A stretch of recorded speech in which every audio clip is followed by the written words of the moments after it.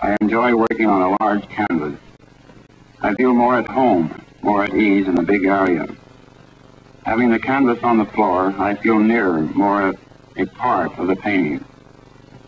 This way I can walk around it, work from all four sides, and be in the painting, similar to the Indian sand painters of the West. Sometimes I use a brush, but often prefer using a stick. Sometimes I pour the paint straight out of the can. I like to use a dripping, fluid paint. I also use sand, broken glass, pebbles, string, nails, or other foreign matter. A method of painting is the natural growth out of a need. I want to express my feelings rather than illustrate them.